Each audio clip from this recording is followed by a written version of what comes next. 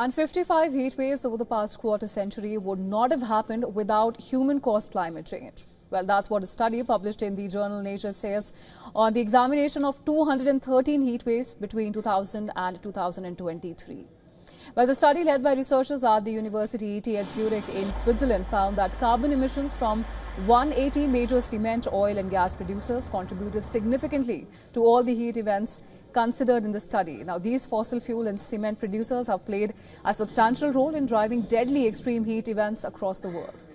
The polluters examined in the study include state-owned companies as well as several countries where fossil fuel production data was available at the national level. The study found that these producers are responsible for 57% of all the carbon dioxide that was emitted from 1850s to 2023.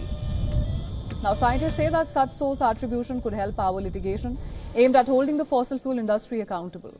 The study has fueled fresh calls for fossil fuel giants to pay for the deadly impact of their products.